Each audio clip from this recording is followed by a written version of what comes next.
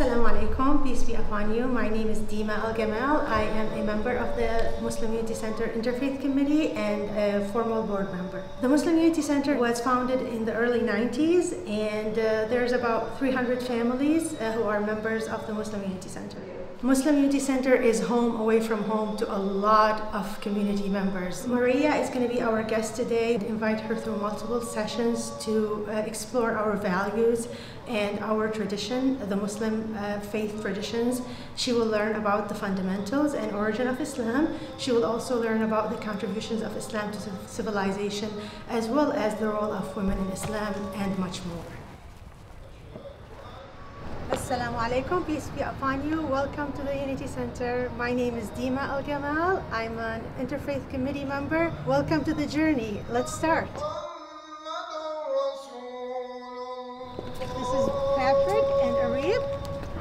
Hi, assalamu alaikum, Maria. Nice to meet you. What are the fundamentals of Islam? The fundamentals of Islam. Well, you know, Islam is built upon 5 pillars. The first of which is called the testification of faith, the Shahada. And it states that you believe that there is no God worthy of worship except God, one God, and that the Prophet Muhammad is his messenger. Is Islam a new religion? Muslims believe that from the time of Adam and Eve all the way up to the present, and continuing through a line of prophets and revealed scriptures, that Islam came as a completion of that chain of revelation. Who are Muslims?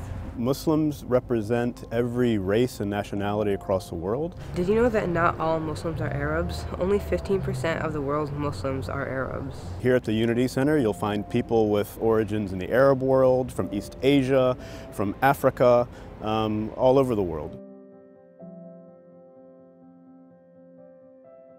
Hi, what are you doing? We're just setting up decorations for Eid. What's Eid?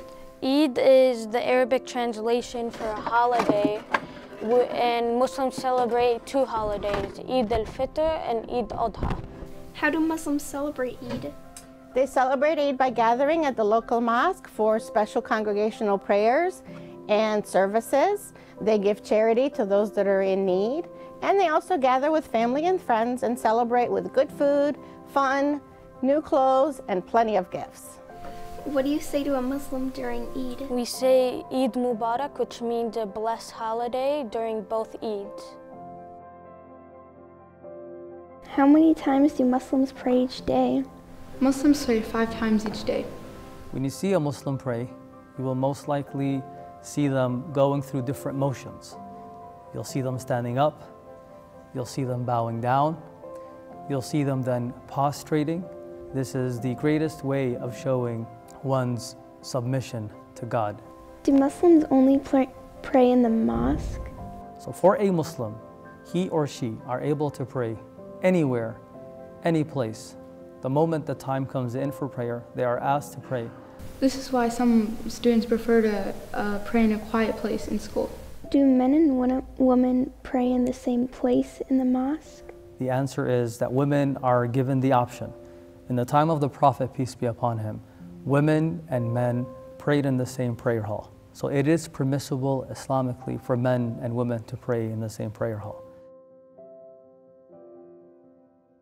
Can you tell me about what Islam has contributed to civilization? That's a brilliant question. As you can see from these 1001 invention posters, that the Muslims contributed to schools, hospitals, the universe, and the Muslim civilization. And this ran from the 8th century all the way to the 16th century. And this was titled the Golden Age for the Muslims.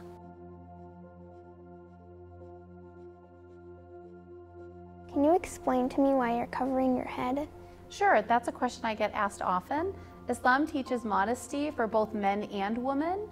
The Islamic dress code for women is referred to as hijab. So once a Muslim girl reaches the age of puberty, she will cover her body with loose clothing, only showing her hands and her face. And hijab looks different in different parts of the world because it's influenced by culture. And you'll see some of the moms and the daughters outside. Some of them are wearing hijab, some of them aren't, and there might be some subtle differences in the way that they choose to wear hijab. What is a woman's role in Islam? So Islam teaches respect for women regardless of what their role is as mothers, daughters, wives. The Quran has many verses and through the prophetic teachings that emphasize respect for women and teaches equality of men and women in their deeds and their spirituality. Does Islam support arranged marriage? No, not at all. In Islam, for a marriage to be valid, both the bride and the groom have to give their consent to the marriage, otherwise it's not valid. Thanks for answering my questions about women in Islam. Yeah, no problem. Thanks for asking. Thank you for coming today, Maria, and for visiting the Muslim Unity Center and learning about your Muslim friends and neighbors. And hopefully you can come again and bring your friends and your family. Thank you for showing me around. My pleasure. Come again. Goodbye. Bye. Bye.